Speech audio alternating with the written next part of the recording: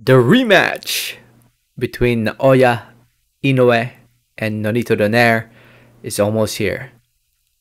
Top Rank is finally involved in the fight.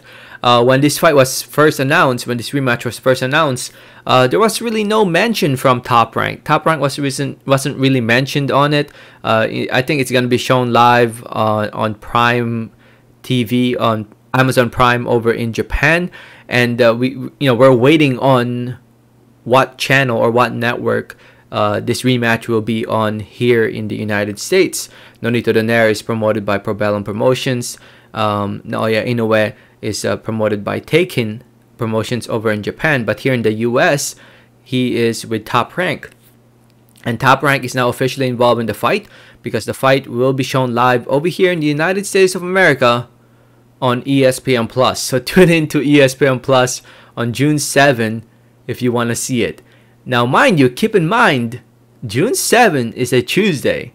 So keep in mind that it will be on a Tuesday for this fight to be shown on ESPN Plus. And to my understanding, it will start around the event on ESPN Plus will start around 5 a.m. Eastern Time. So yeah, I know it's a little early, but I think we'll survive. I think we got this, right. I think we can wake up at 5 in the morning to see another epic fight between Nonito Donaire and Naoya Inoue. As we all know, back in 2019, both fighters went at it. Spectacular fight, a fight that Naoya Inoue ended up winning, and since then they both are still in the top of the division. Both fighters are still the number 1, number 2.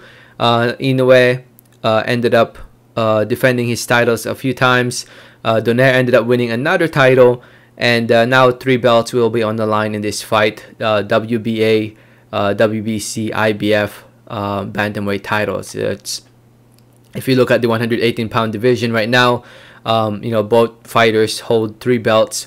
Paul Butler now holds the WBO belt. If you guys don't know,